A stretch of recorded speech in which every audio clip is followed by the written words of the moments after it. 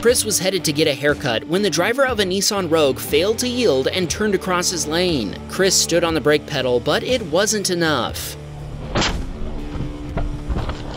When Chris's 1997 Toyota 4Runner slammed into the Rogue SUV, the impact sent the Toyota onto its side and totaled both vehicles. Chris was able to climb out of his car's sunroof with the help of some bikers who witnessed the crash. Both vehicles had to be towed away, and Chris is sad that his 4Runner was wrecked with the odometer fewer than 4,000 miles away from 500,000 miles.